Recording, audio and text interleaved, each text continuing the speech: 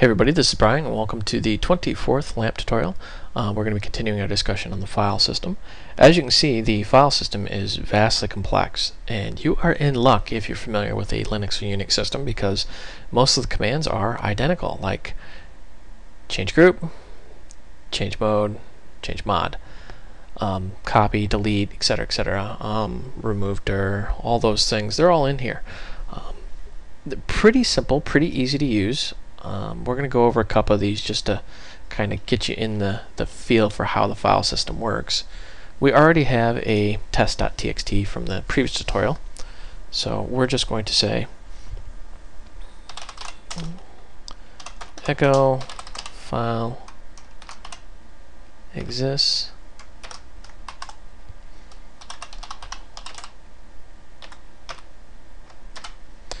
does the file exist? True, because the file exists. Actually, I'm going to turn that into a variable, make it a little easier to work with here.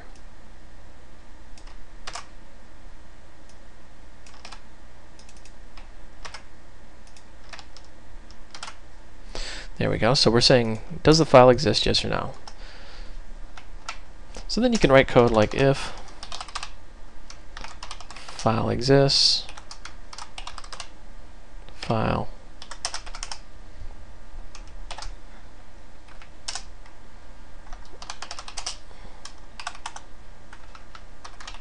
copying the file. And then you can say copy. Notice how it wants a source and a destination, so the source will be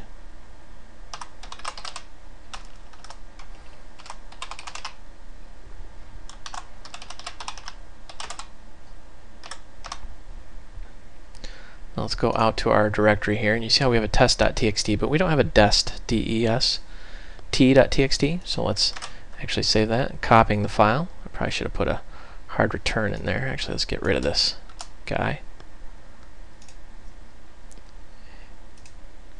And you can see how we now have a dest.txt. And then you can go in and say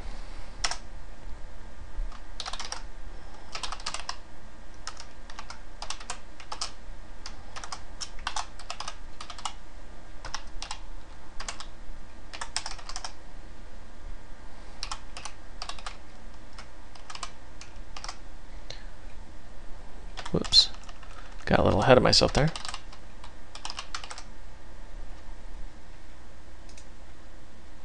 Now, in case you notice me fumbling around with the command, the actual command here, I believe, is unlink. There we go. And some of the commands are a little different, like unlink doesn't actually exist in Linux. Actually, I think it does. It's, I think, remove file and delete and all that stuff is an alias for it. Not exactly sure, to be brutally honest with you, about that. So we're just going to echo file deleted.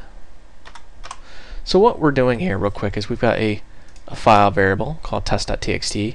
If this file exists, then we're going to copy the file into dest.txt. If that file exists, meaning the copy worked correctly, then we're going to just simply delete it and say the file was deleted. Copying the file, file is deleted. So as you can see, you can very easily work with the file system. Some little gotchas is you may or may not have permission in the directory that you're working in, especially with third-party hosts. Sometimes they will not allow you to write or delete files via PHP. So if you're working with a script and then suddenly it just boop, stops working, or you go to write a file and nothing happens, or it throws an error message, you might want to contact your vendor and say, hey, look, I need read-write access to this stuff. Typically, you can do a little test just by writing a text file out like we showed in the previous tutorial and seeing what happens. Many times when you order your server, you can tell them specifically, hey, I'm going to have this directory structure, whatever it may be, and in this special folder, I need read-write access.